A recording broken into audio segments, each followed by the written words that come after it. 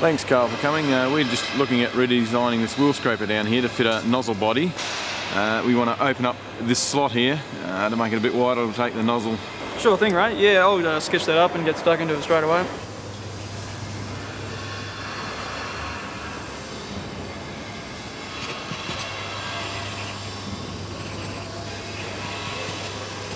I work for a 3D mechanical design company which does designs, drafting and project management for the development of new machinery using 3D modelling software.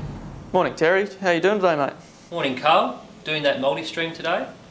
Yeah, sure thing, I'll get onto it straight away. Thanks.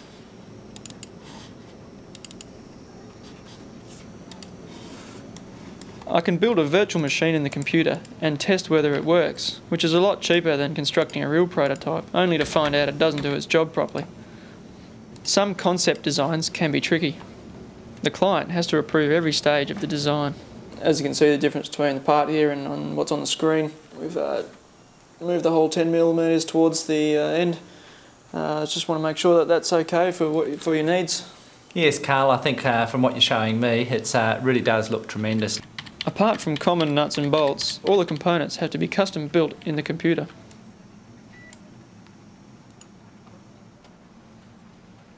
I didn't know this job existed when I was younger. I always liked bikes and cars, anything with moving parts.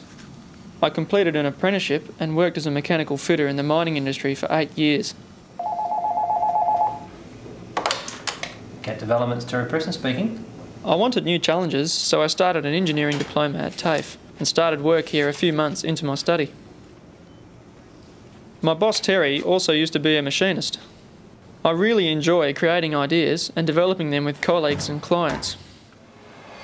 Still, my mechanical skills gave me a lot of respect in the manufacturing industry because I'm aware of common problems which can occur out in the field and aim to avoid those design faults in my own work.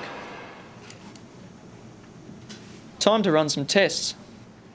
The computer can simulate all sorts of working conditions, taking into account the strengths of materials and likely stress points. Any problems show up fairly quickly.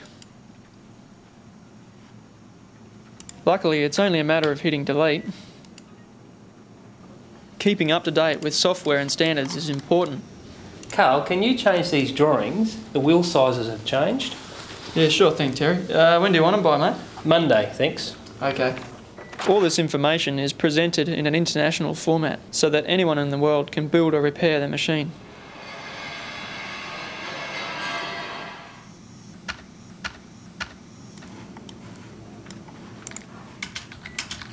The data can be downloaded into a manufacturing machine that will automatically cut out the parts exactly like the computer model. Being based in a rural area, I design a lot of farming equipment such as fertiliser spreaders, water purifiers, bale stackers and mining equipment. But the internet and universality of software allows ease of communication with our metro and international clients.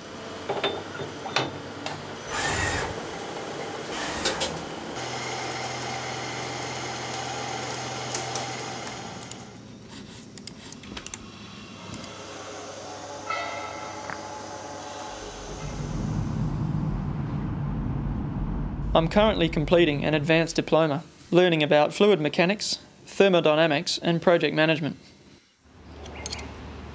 Eventually, I'd like to work overseas. My dream job? Designing motorbikes.